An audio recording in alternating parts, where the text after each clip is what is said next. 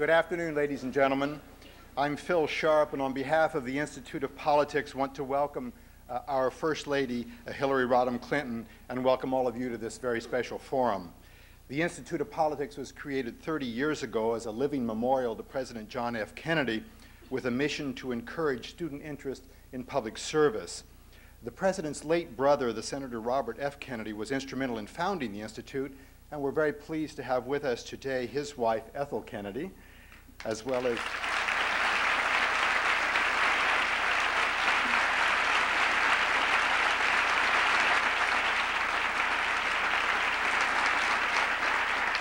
as several other members of the Kennedy family. We're also very pleased to have with us, of course, the president of Harvard University, Neil Rudenstein,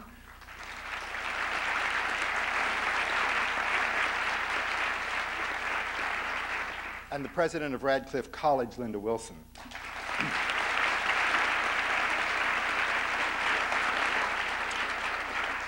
This is a day of firsts, the first time a First Lady has spoken at Harvard, and the first time a forum event will be broadcast on the internet with live audio.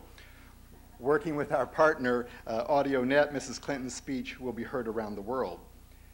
Introducing the First Lady will be Joseph Nye, the Dean of the Kennedy School of Government. Dean Nye is a renowned scholar of international security matters and has been an advisor to the U.S. government for many years.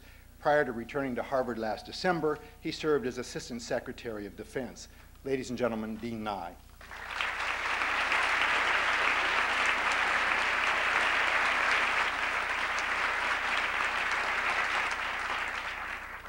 Thank you, Phil, and I want to welcome you all to a very special event here at the forum. We're very honored to have Hillary Rodham Clinton to address us at this forum, which is an important part of the education we have at the Kennedy School. We sometimes say that regardless of what you learn in the classes, you learn almost as much just by being around here and listening to what's going on. And this forum is an important part of that education. So we're particularly delighted that Mrs. Clinton can join us today. Most of you know of Hillary Clinton, of course, as a graduate of Wellesley College and a graduate of Yale Law School. What may be less well known is that she's long been interested in the cause of women and children. Immediately after graduating from law school, she served as an attorney for the Children's Defense Fund and later returned to that organization as a member of its board of directors. During the same period, she was legal counsel to the Carnegie Council on Children. A bit later, after becoming First Lady of Arkansas, Mrs. Clinton authored the Handbook on Legal Rights for Arkansas Women and founded the Arkansas Advocates for Women and Children. She also introduced Arkansas's Home Instruction Program for Preschool Youth, a program which trains parents to work with children in preschool preparedness and literacy. So she's a long-standing expert and advocate on issues of children and family. And a most recent expression of that is her book, It Takes a Village and Other Lessons Children Teach Us, which of course is of interest to parents, teachers, clergy, and to many people here in this room today. We understand that the Clinton family is currently exploring the possibilities of their child's next community. But we'll leave that in suspense for the future. Today, we're particularly proud to welcome Hillary Clinton to the Harvard community. Thank you.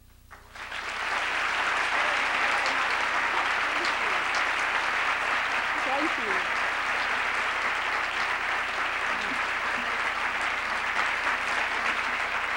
Thank you. Thank you very much. I am delighted to be here. And it gives me such great pleasure to be here at the Kennedy School and to be, at least for a few hours, part of this village. I want to thank Joe Nye for his service, not only here at this school, but also to our country. I want to thank Phil Sharp for his service here and to our country. Both of these men are living examples of what it means to try to live a life of public service with integrity and intelligence. I want to thank your president, Neil Rudenstein, for his leadership of this great university, and all of you who are associated with the Kennedy School for what you are doing in bringing to greater public attention many of the issues that we struggle with in our public lives and which all of us need to be more knowledgeable about and to participate in seeking solutions for. I was thinking as Joe Nye introduced me that I spent a lot of time on the Harvard campus when I was a Wellesley student. And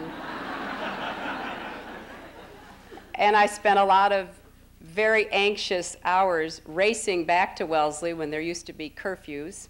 And then I had the very odd experience of following my daughter around as she has visited campuses, including Wellesley's and Harvard's, and feeling very much older than I ever had before.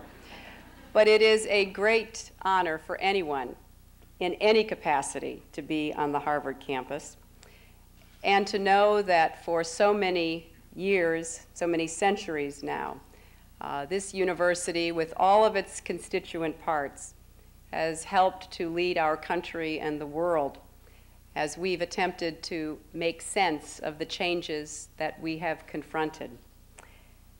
This is what I want to talk about with you today, because we are, as we perhaps always have been, living again in a time of profound transformation, a time of great uncertainty, but also of great opportunity.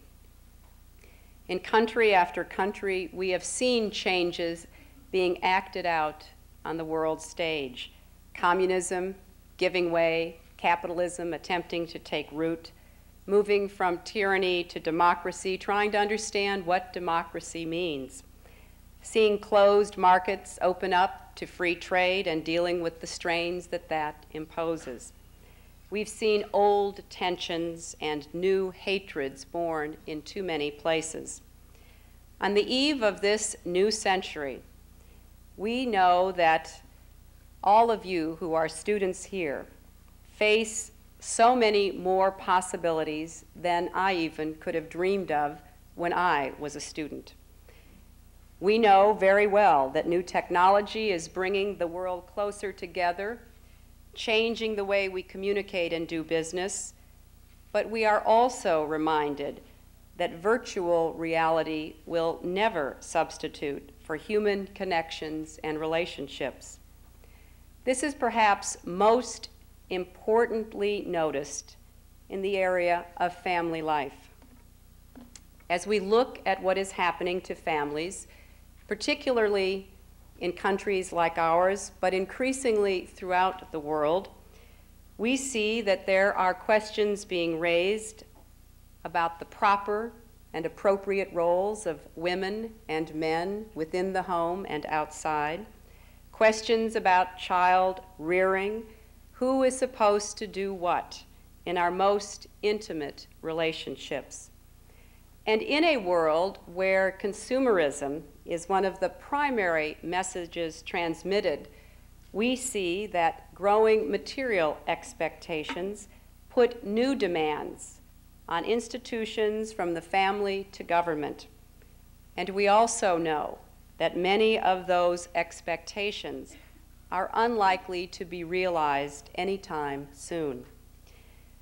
With technology and the other forces of history literally changing the face of how we live together, we are all asking ourselves, in the privacy of our own homes, with close friends, with those with whom we share these relationships, how will we confront the challenges we face in these times?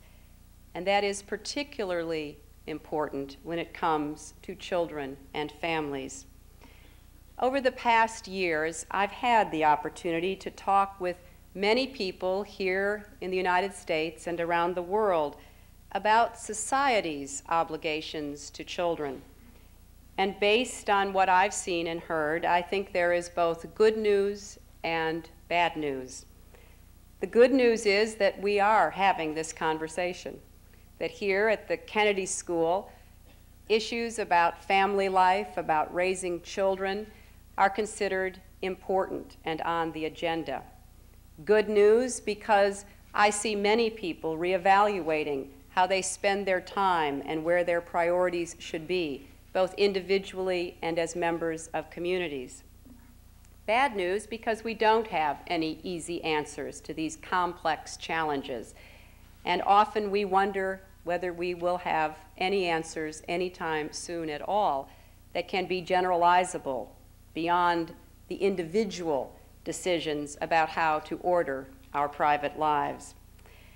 There are some who believe discussions about children and family life don't properly belong on the front burner of important matters that take up the time not only in public meetings but in boardrooms and elsewhere.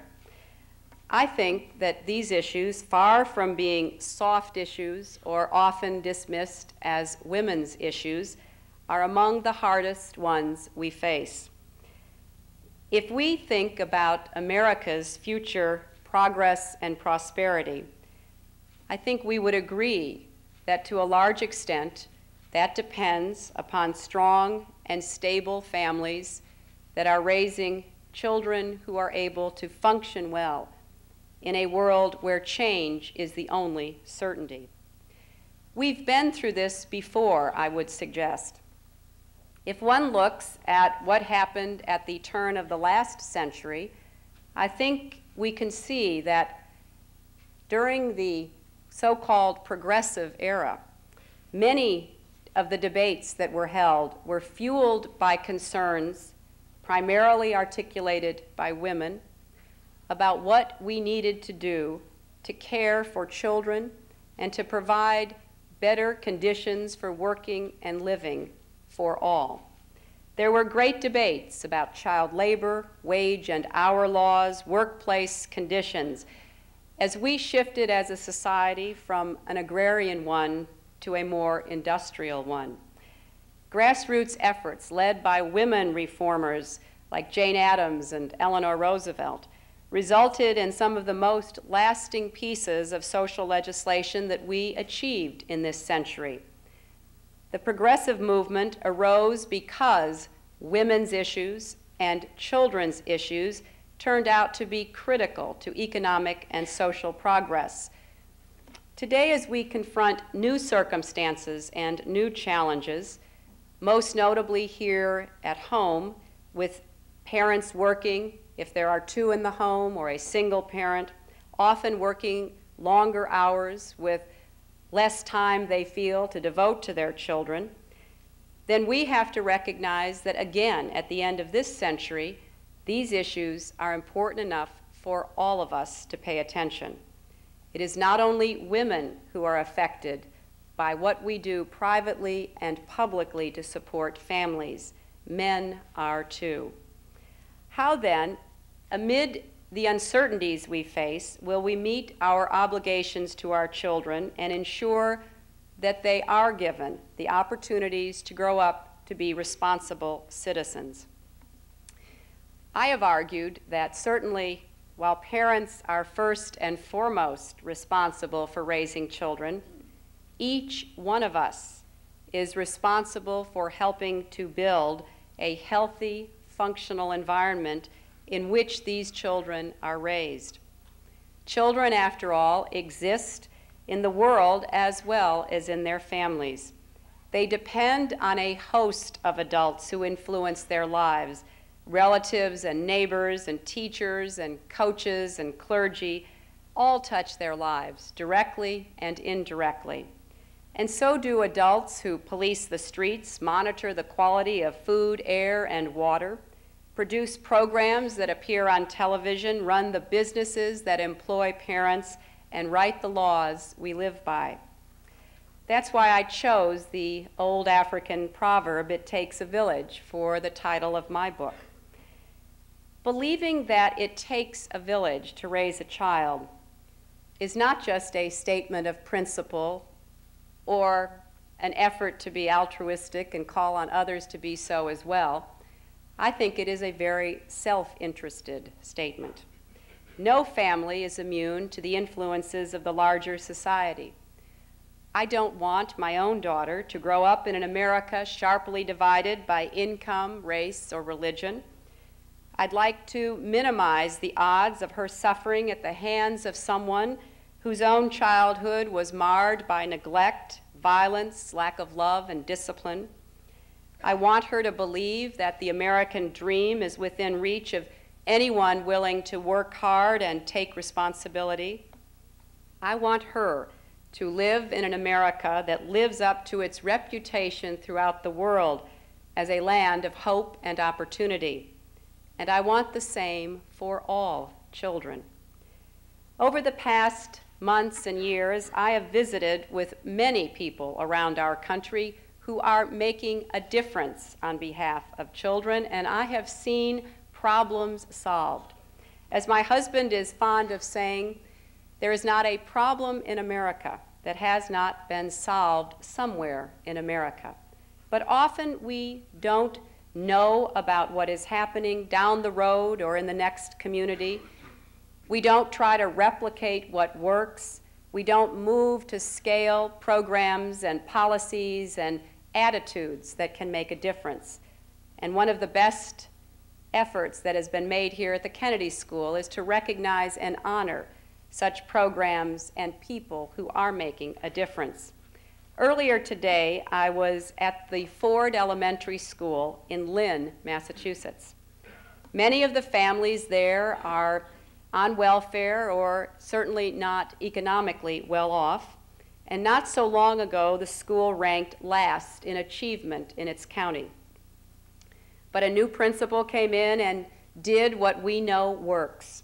She encouraged parents to become more involved in their children's education. She brought together faculty and community leaders and set up night classes for parents, special family nights, and after-school and Saturday enrichment programs. She started summer school.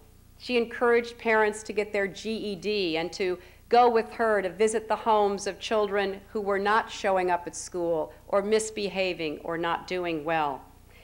She instituted a voluntary uniform policy with most students and all the faculty participating.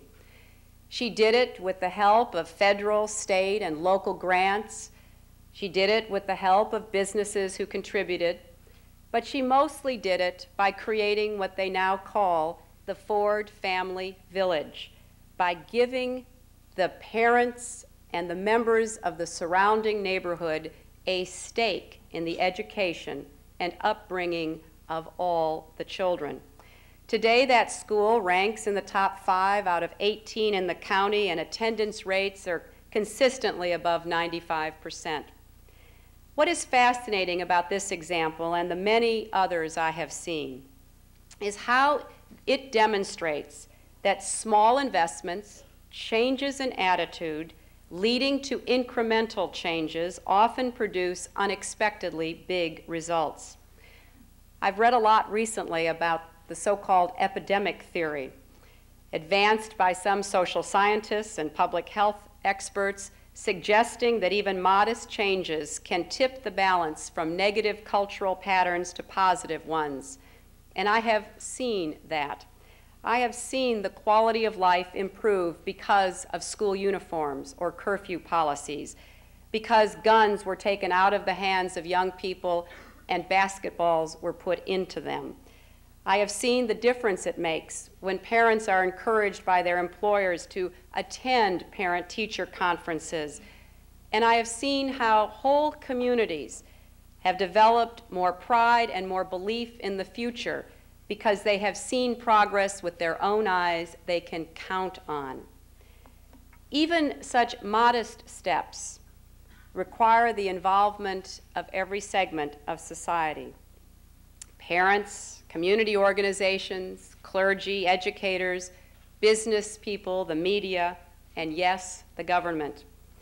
I realize that in some quarters, the mere mention of the word government conjures up images of big, bloated bureaucracies that can't manage themselves, let alone solve any problem. My husband often says that the critics who take that line about government say that government couldn't organize a one-car parade. And I know saying anything positive about government is likely to be taken out of context or misinterpreted, but I think I'll take the risk. Because I know that government is not a cure-all for every social ill. That is not my view of government, nor do I believe it is most people's. It is certainly clear that here at the Kennedy School, you have attempted to promote a meaningful discussion about what the role of government ought to be. My view of government is pretty old-fashioned. It is of government as an instrument to promote the common good and to protect individuals' rights to life, liberty, and the pursuit of happiness. It's a view of government as a partner of families, communities, and businesses addressing our common problems. It's government working side by side with the rest of us. I have been privileged to travel in many other countries during the last 4 years, and I have seen firsthand people struggling to define their own idea of government, whether in India or in Bosnia or in Chile. I've listened as people have told me of their own experiences being tortured or imprisoned or seeing relatives assassinated because they were attempting to promote democracy and doing so because they saw the United States as a model. I have listened as young Peace Corps volunteers have talked to me about their experiences in very different cultures from the one that they had grown up in. And I particularly remember a young woman Peace Corps member who is serving some 10 hours outside of Kathmandu, who had to take buses and walk many miles to see me. And as she talked with me, she expressed how excited she was to be teaching in a school where, unfortunately, most of her students were boys because girls are still not encouraged to attend school. But she had very many fond memories that she would live with for the rest of her life. But she couldn't help expressing to me how she missed the daily pace and blessings of life that we take for granted here. She missed things like water that she could drink out of a tap, or food she could eat without worrying about getting sick, or free public schools for both boys and girls, and warm baths when she wanted them, and paved roads and phones that worked. And she said to me, you know, I thought at first I was kind of thinking about trivial things when I missed all of that, but I realized we worked very hard in our country to be able to create a functioning society that did provide such things to all of us. When it comes to the well-being of families and children, government has a role, as do we all. And I think it's important to end the false debate that has dominated some of our political rhetoric that pits government against families. I particularly like what the United States Catholic Conference said about this debate in Putting Children and Families First, which was published as a pastoral letter in 1991. They said, "No government can love a child and no policy can substitute for a family's care. But government can either support or undermine families as they cope with moral, social, and economic stresses of caring for children. For the sake of our children and our future, that false debate pitting families against government needs to end. Both personal and mutual responsibility are essential for a society that nurtures children. We need to stop stereotyping government and individuals and recognize that we all must be part of the solutions. Despite our imperfections and flaws, this system of government and politics has endured. I sometimes wonder how when I'm asked questions in various locales. Usually I'm asked, how, Mrs. Clinton, can you stand politics? And depending upon the day that I've had, I sometimes wonder myself.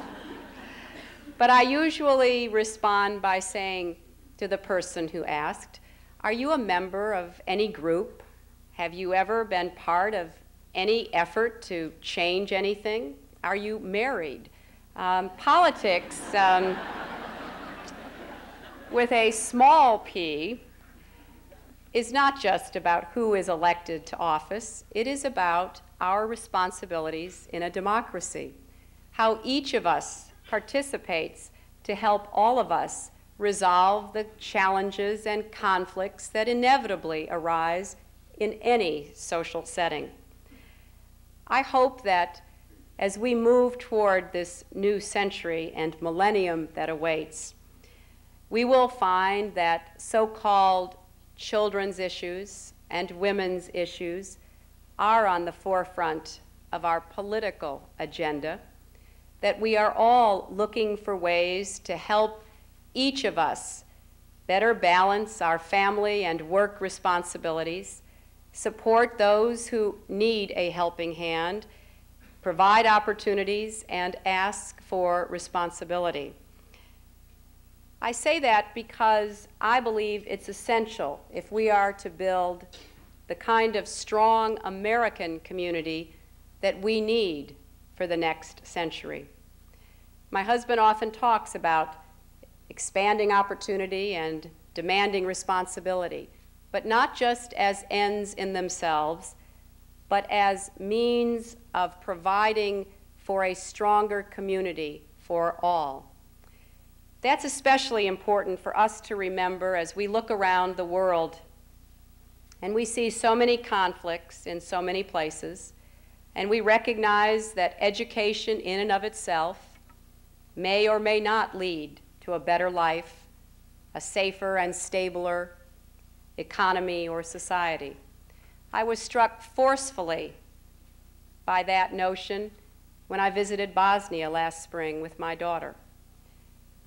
If you study that terrible conflict that led up to the Dayton Peace Accords and all that has transpired since then, you know that many of those who led the calls for ethnic cleansing were educated people. They had economic means, many of them, but they had no sense of a larger community in which we respected one another, we worked to help each other raise our children, we crossed boundaries that divided us. And I was struck by that when I spoke with civilians at the American military headquarters in Tuzla who had been gathered.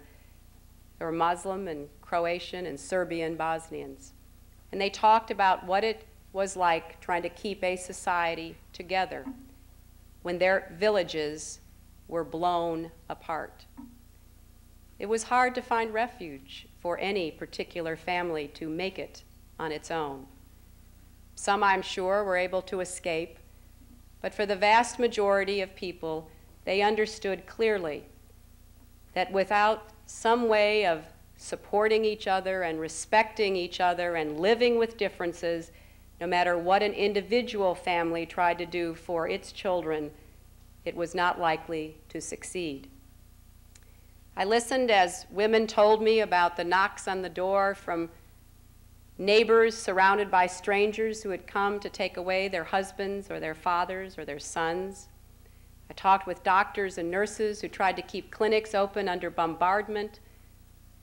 And I listened as teachers talked about how impossible it was to keep teaching when children were being maimed and killed and disappearing.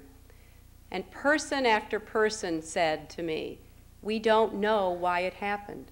We don't understand what occurred."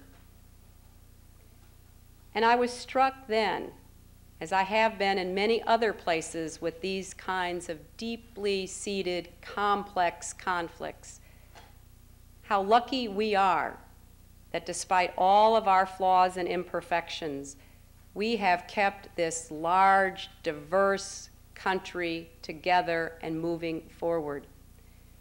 And the challenge for us now is to be sure that as we move to a new century, we carry with us the values of the past that have been working, but we recognize the changes we will have to confront and be equipped to meet them. And that is particularly important for our children and our young people.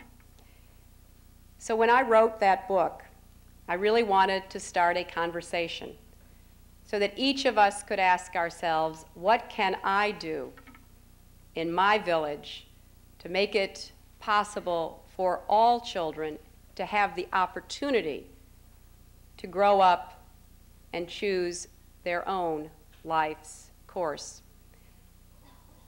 And here at this great university, I know how much time and effort is spent to try to figure out what needs to be done to move it forward, to keep it on the cutting edge. And I thank you for the contributions that you make. And I hope you too will be part of this conversation about what kind of village and country we want for our children. Thank you all very much.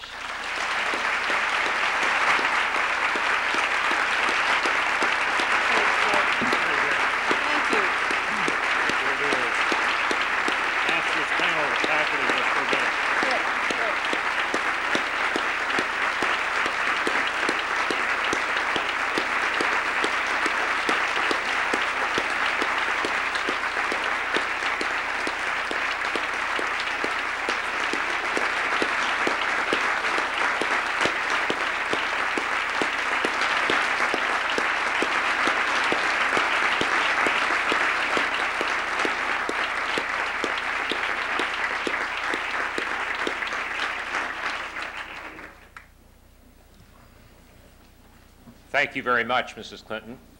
As befits a good Wellesley woman, Mrs. Clinton asked in preparation for this, what do some of the faculty think of these ideas about children and families? Here at the Kennedy School, we have the Wiener Center for Social Policy, which we think is one of the leading centers on social policy in the country.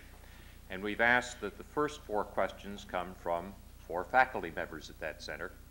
And so in answering your question, you'll also get an answer to your question. Let me ask first Ron Ferguson, a long-standing member of the Kennedy School faculty and an expert on urban poverty. Ron? Thank you. Let me begin by thanking you for the leadership that you're expressing on behalf of children. And the question that I will pose after I make a few comments is to have you talk a little bit more about the role of the church in your vision, in the people you talk to, and the activities that you observe as you go around the country and observe communities.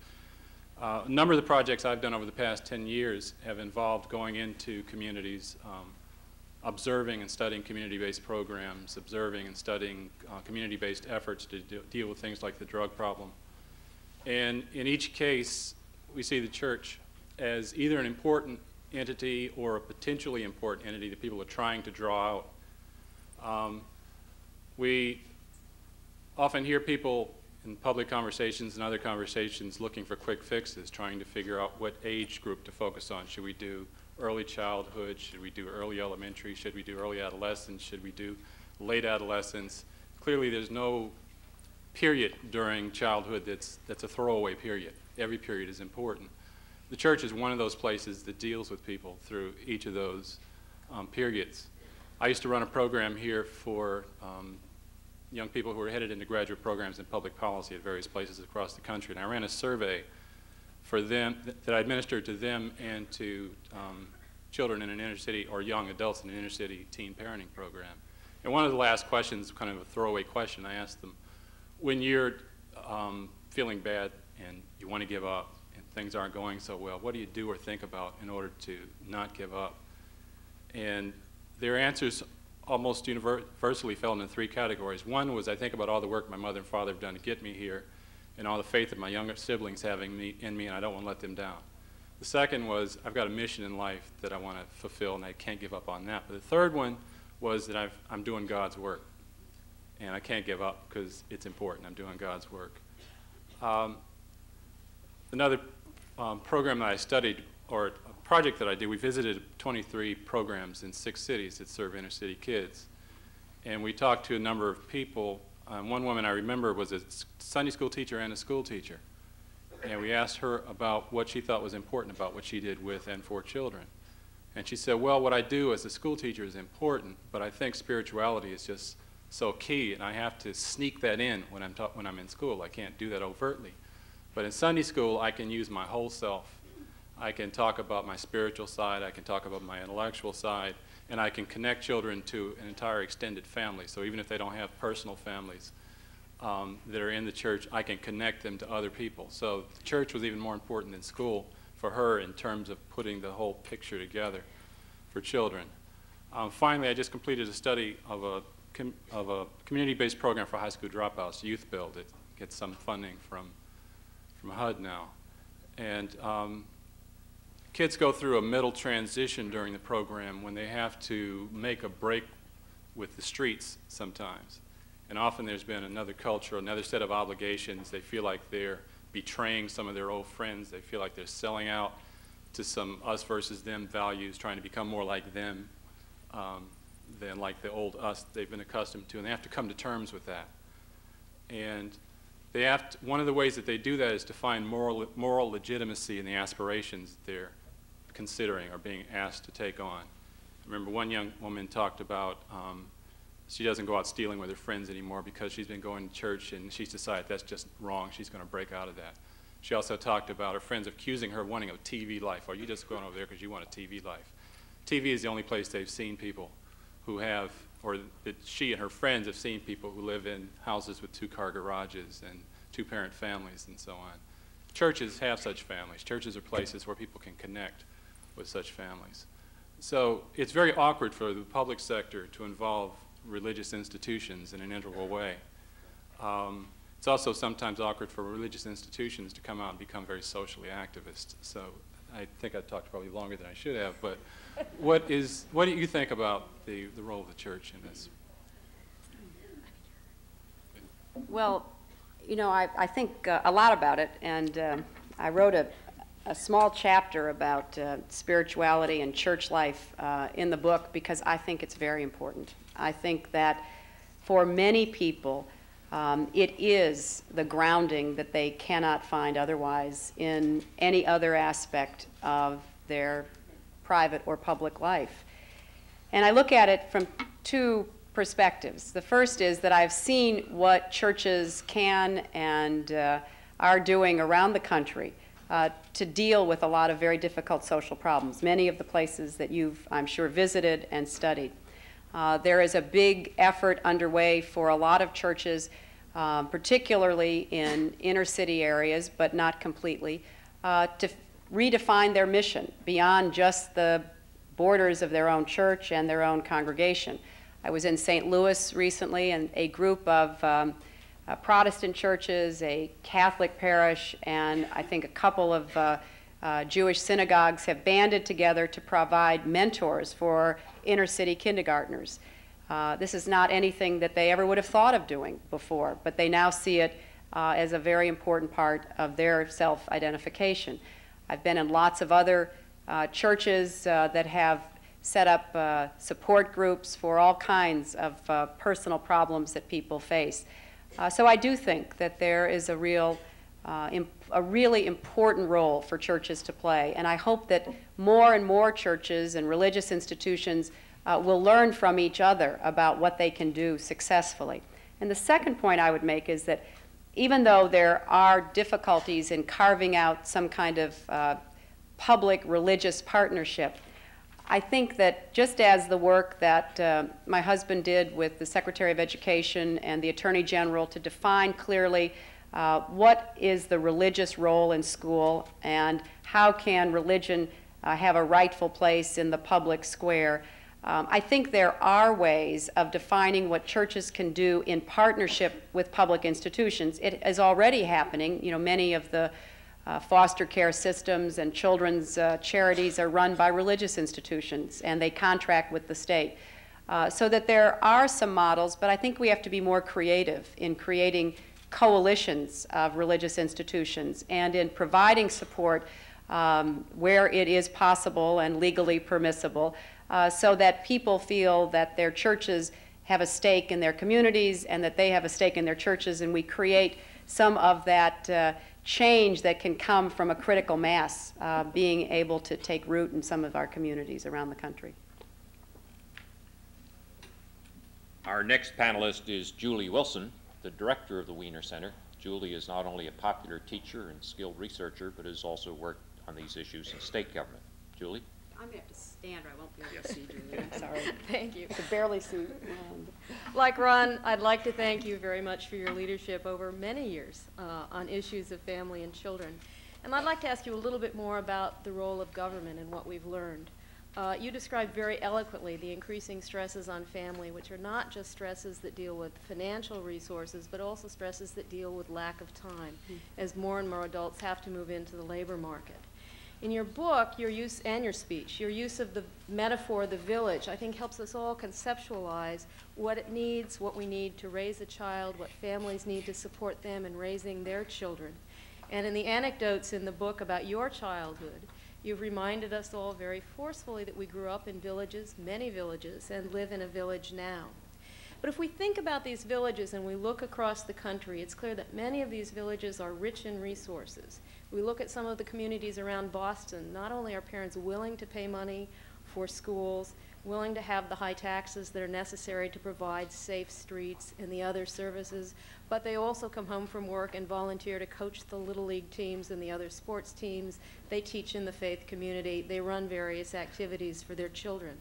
There are other communities that don't have the public services and don't have the private or informal social services as well.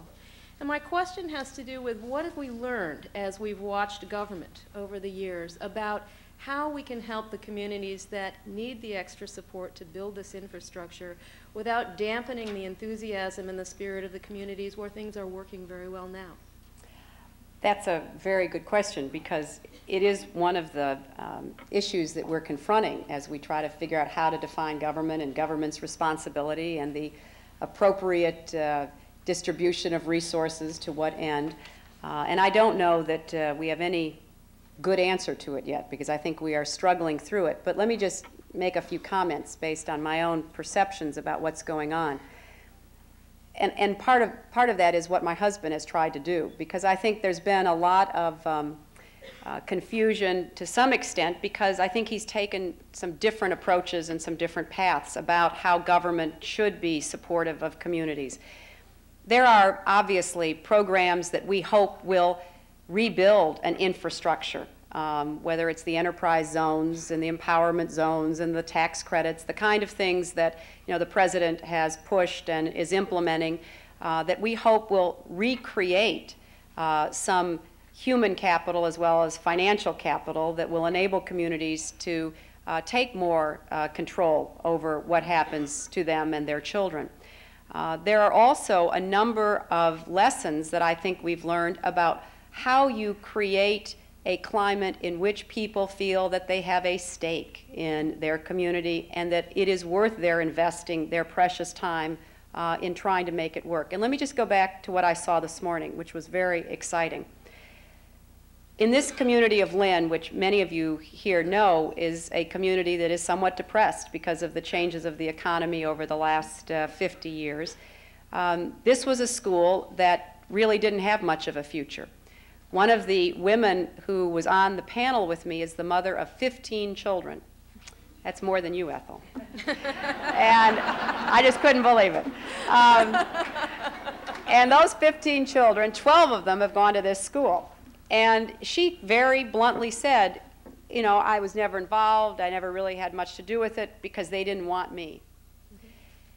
Through a combination of government grants, government programs, you've begun to create some incentives for people to feel that they want to belong again. This community used community development block grants to open the school up at night and on weekends so that the community could once again feel that it had a home there.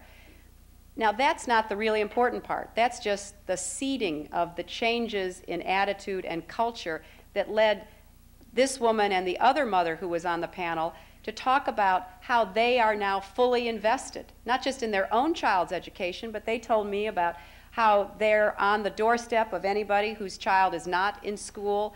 They're bringing food to people who may be hungry because they've lost their job. They're trying to help other people who are dealing with serious domestic problems.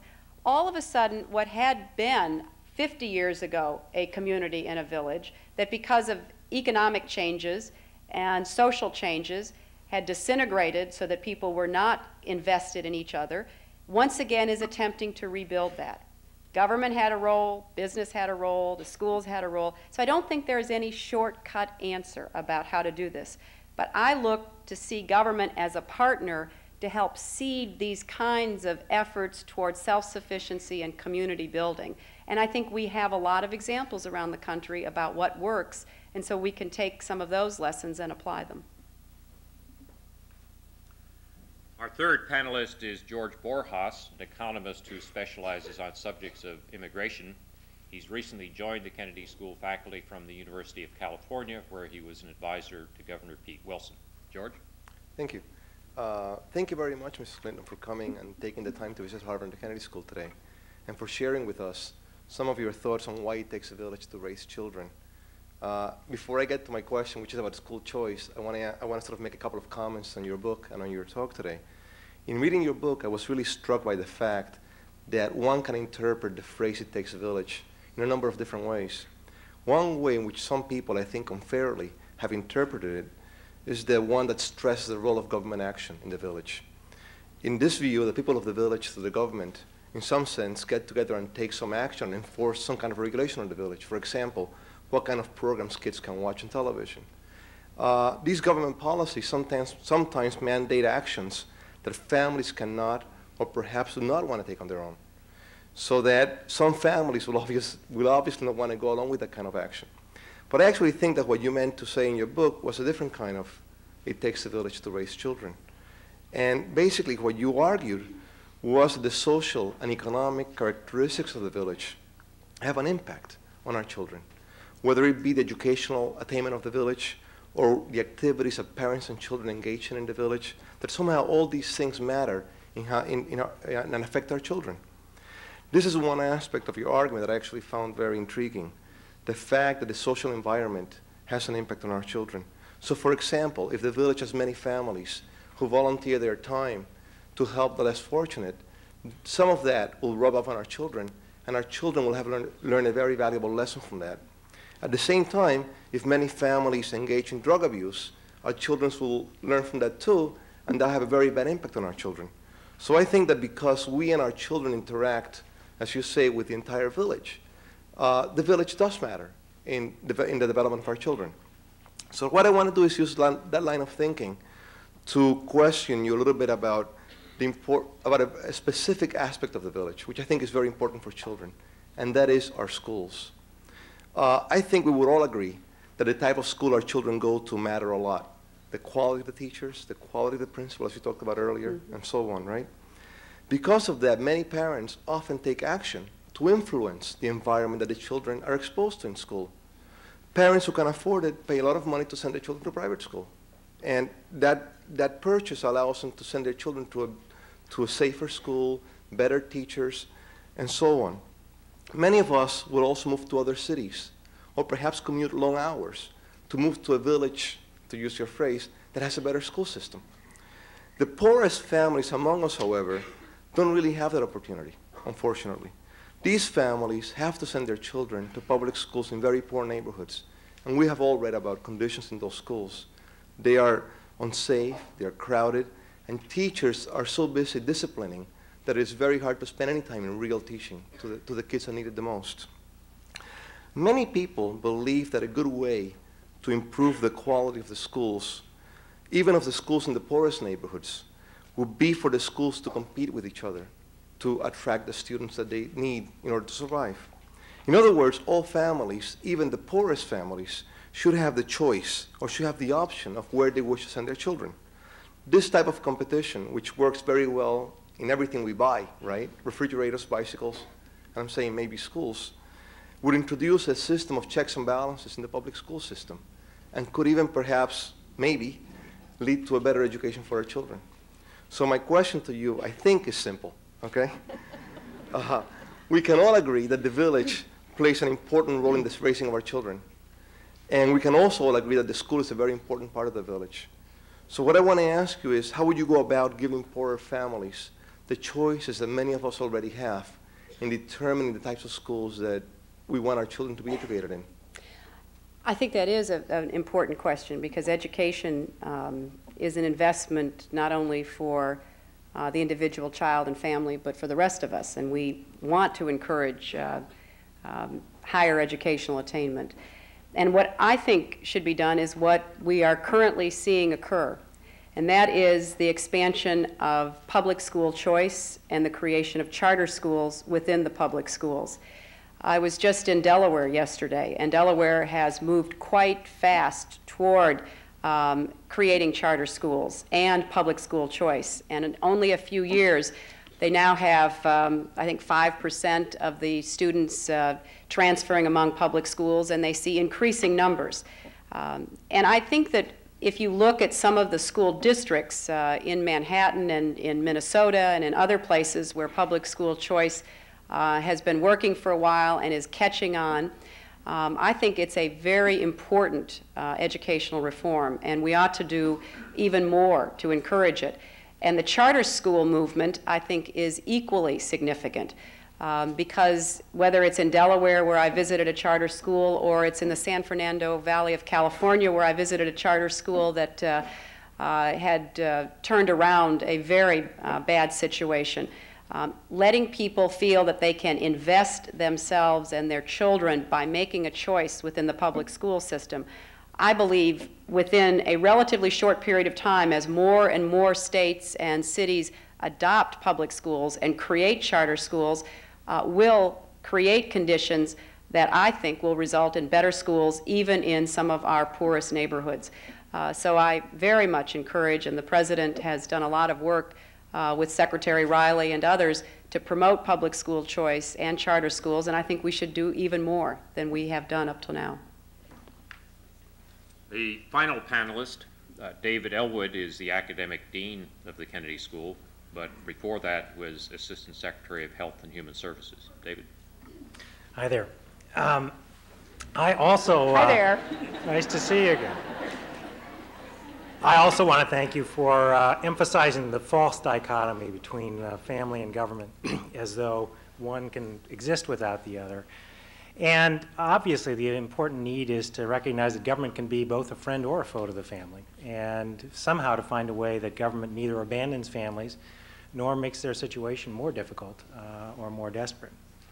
And obviously one of the places where I think a lot of people feel government has failed is in the welfare system, where among the harshest critics are welfare recipients themselves, who talk about the isolation and the stigma and the humiliation of the welfare system.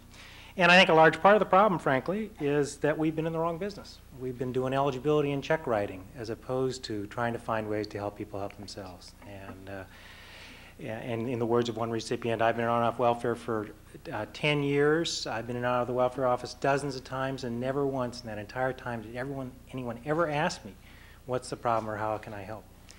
So it's clear that we've got a problem with the welfare system, and it's clear that we've got to change it into something about helping people help themselves.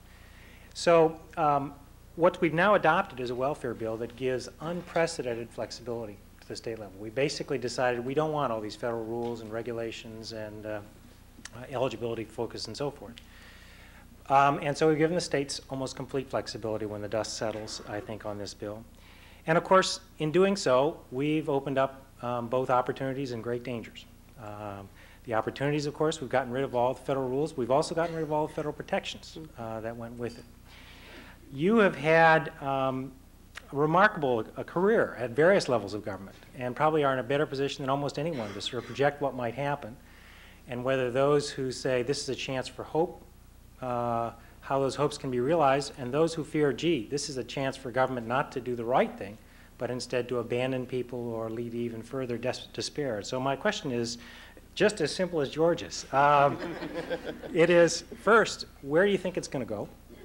And second, for those of us that are fearful about some of the downsides of some of this sort of thing, what can you, relying on all your experience, propose that we focus on, both at the federal and the state level, to try and make this a happy outcome where we actually do better for families as opposed to less? Well, I think, David, that you know, that is the right and the hard question about welfare reform. And I think we have to approach what we are doing with a great dose of humility, because I don't think we know the answer as to what exactly will occur. And we're going to have to be very vigilant in watching the states and local governments as they implement welfare reform. And we're going to have to be willing to make changes if we see that certain things are not working. But on balance, I guess I believe that this is a very hopeful opportunity. And I say that for a couple of reasons. I think that the debate over the welfare system, much like the false debate over family versus government, has been mind-numbing, if not mind-stopping. And that people have not been able to get very far toward any appreciation of what the stakes are, what really does work, how we can strike the right balance in helping people move toward self-sufficiency, because the system, which, as you say, everybody knew was broken, everybody deservedly criticized, was a conversation stopper.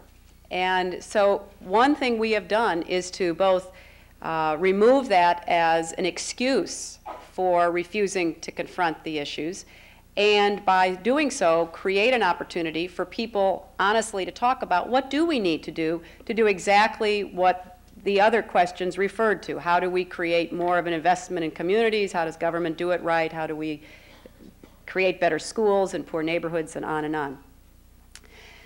So that is an opportunity for great potential and ferment. Now, we know, based on a lot of the work that you did when you were at HHS, that some states are better prepared than other states, that some of the waivers and experiments that have been going on have proven to be successful and others have not. So we're going to go through a period of trying to figure out what will be implemented and how it can work. But I think that is an absolutely necessary period to go through, both to determine how states and localities can fulfill their obligations and to get a clearer view of what is the federal government role. I mean, we may end up with people coming back and saying, well, we needed more protection during economic downturns. We hadn't really counted on that, so let's try this approach. Or they might come back and say, you know, we've now moved X percentage of people, but we still have this core of very hard, unemployable folks, and what we need to do is to skip that generation and do something especially focused on their children. I don't know what we're going to be hearing back, but I believe that we have an opportunity for the first time in 50 years to ask ourselves the hard questions and to enlist a lot of people in helping to come up with the answers, because with the end of the welfare system and the end of the federal government entitlement, everybody who has ever criticized this system now has to take responsibility for making sure that we help people who are genuinely in need, that we do enable families to get the jobs that are going to be required for them to be self-sufficient, that we make sure no child is hungry, and that we do a lot of the other tasks that any caring village should do. And we will find out how well equipped we are to do that. It's been hard to have the argument because we haven't really had the data. We haven't really said, okay, let's try something different, and we're about to do that. So I am optimistic, but very, very cautious, and I think all of us have to be very humble, and we have to be vigilant, and I would ask certainly that people here at the Center of Social Policy and everywhere else who is involved in studying these social issues play a role in being part of the evaluation, the early warning signal, the accountability. And it's going to take a number of years before we really say we have reformed welfare. But I think we have a historic opportunity, and I'm glad we're going to take it and see where it leads. The third part of the program is questions from Harvard students, and we have 2 microphones on the floor, 2 in the balconies. Let me remind you that we should try to keep our questions brief so a number of people can participate. Hi, I'm Mike Driscoll. I'm a member of the Student Advisory Committee here at the IOP and an undergraduate at the college. My question for you, Mrs. Clinton, is you've talked a lot about the fundamental technological changes sweeping society, which threaten to exacerbate the gaps between the haves and the have-nots. But in the face of this great change, it seems that you've talked only of incremental policies, of starting a conversation and your husband has talked of things like the V-chip in school uniforms and other things. But what large-scale policies, if any, would you suggest to meet the equally large problems which face our future? Well, I think, are you talking about technology issues or just in general? I guess in general, but and just relating to the sweeping bigger changes technology-wise. Well, one thing I would say about technology is that the President and Vice President are committed to making sure every classroom in America is hooked up to the information superhighway. That is a national effort, I guess equivalent to building highways during the 1950s. And that is a massive undertaking, and it will take public and private money in order to be able to do that. So I anticipate that the target date of 2000 can be met with a rather significant commitment, and I think it's very important that that be done. So on that one issue, I would answer that that is something that goes far beyond just saying everybody should have a computer, but a national commitment to make that happen. Okay, my name is John Frank, and I'm here at the Kennedy School. I think that you're going to get a lot of public policy-oriented questions today, and I would like to ask you a personal question, and that is, as First Lady, what has been the most memorable experience that you've had in the last 4 years? Oh, being here.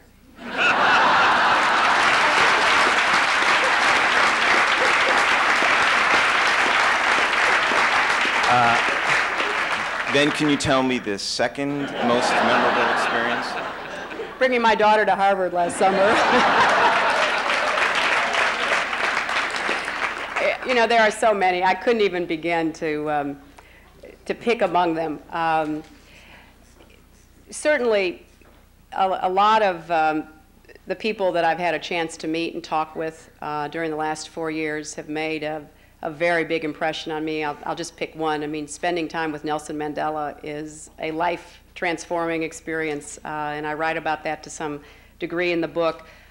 So being part of seeing history made, which sounds, I'm sure, a little bit trite to some of you, but I still get goosebumps when I walk in the White House and think about everything that has happened there and see what's gone on even in these last 4 years.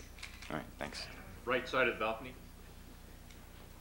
Hi, my name is Patrice Keegan, and I'm not a current student. I graduated about a decade ago from here. And I work at a place called Codman Square Health Center in Dorchester, Massachusetts. I'm the public policy director.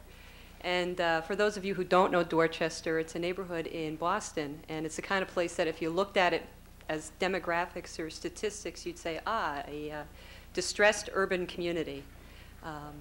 But the people who live there, I mean, the good news is the people who live there know that Codman Square is a village. It's a village in practice. And my job, I'm a public policy director, I think a lot about the big picture village. How do neighborhoods like Codman Square work with the village of people who are passionate about public service, who live in places like Harvard, or live in places like the downtown corporate business interests, or live in Washington?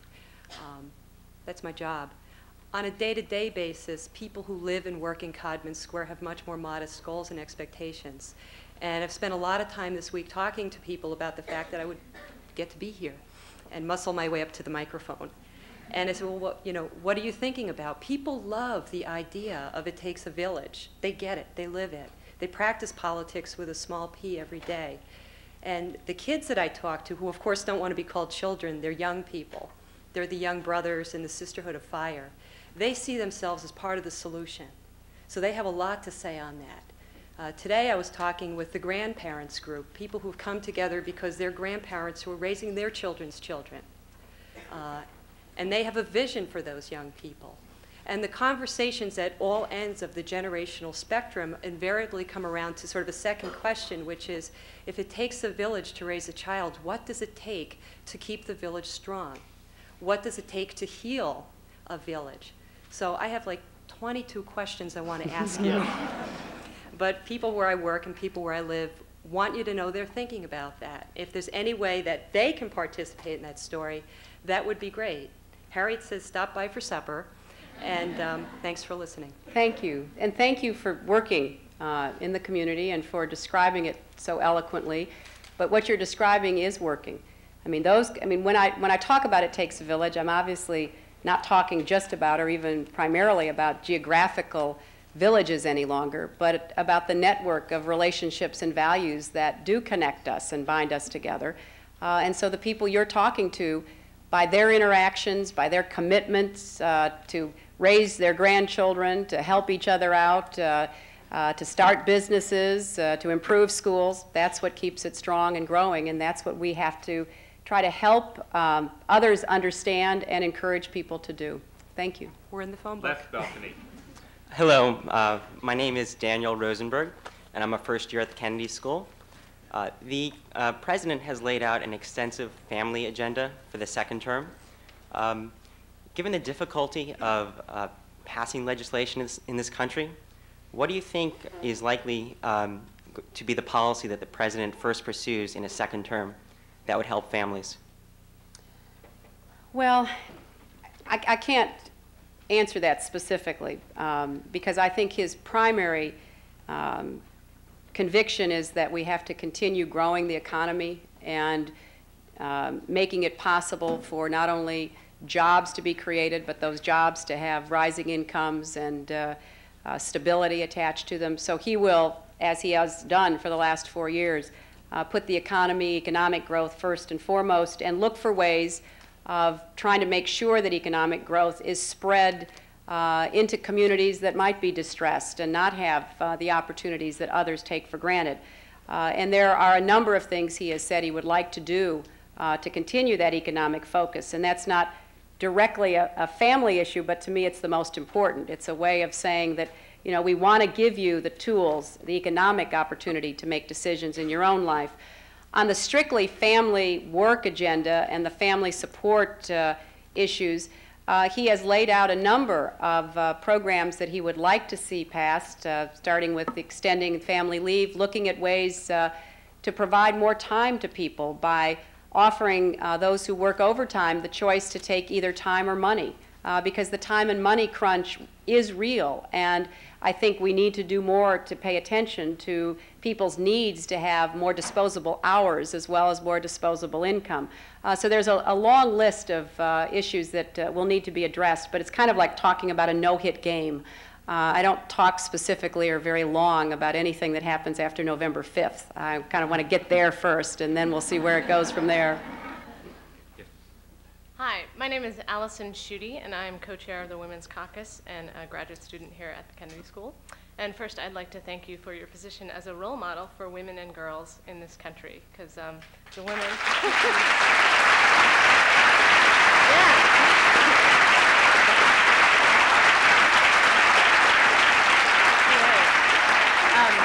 Particularly as a woman with a graduate degree who really made it to the top of her profession. It's great to see for those of us in graduate school. So I was wondering how your perspective on the role of the First Lady, or even the first spouse, has changed or evolved over the last 4 years, particularly based on the reaction your position in the administration has elicited in the public. Well, you know, that's a difficult question for me to answer because I'm obviously on the inside looking out. But I would just say a few things about that.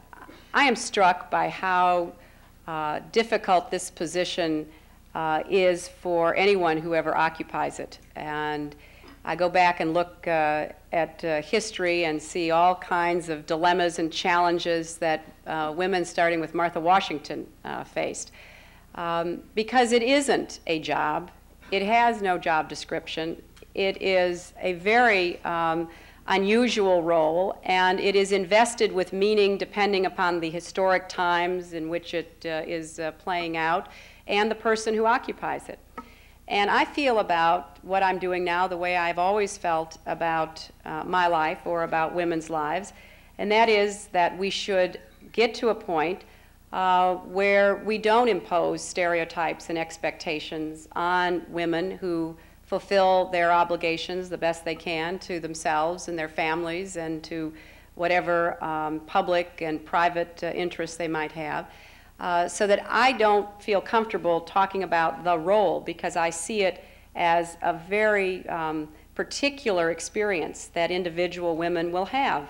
And I don't think anyone should be put in a position of being told or expected that she should do exactly what her predecessor did, or what in the future a male person in this position would do. And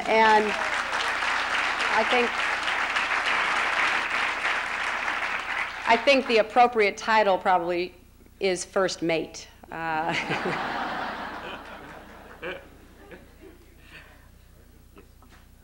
Hello, my name's Laretha Green. I am a member of the Kennedy School student government here. I'm also a graduate of the University of Arkansas, class of 1990. I know that. I'm glad to see you.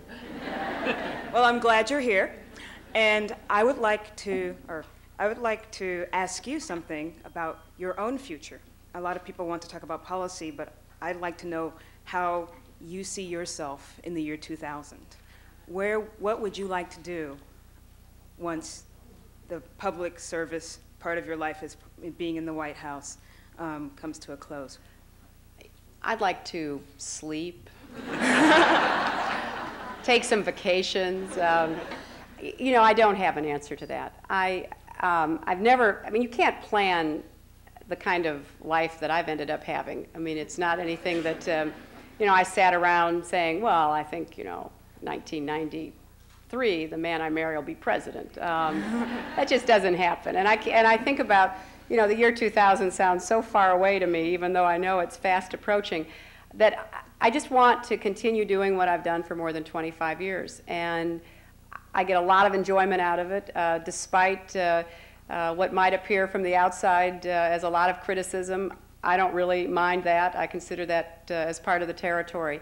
So I want to continue working on behalf of issues affecting women and children and families, and make my contribution in any way I can, but I have no idea what that will be. Thanks. Thank you.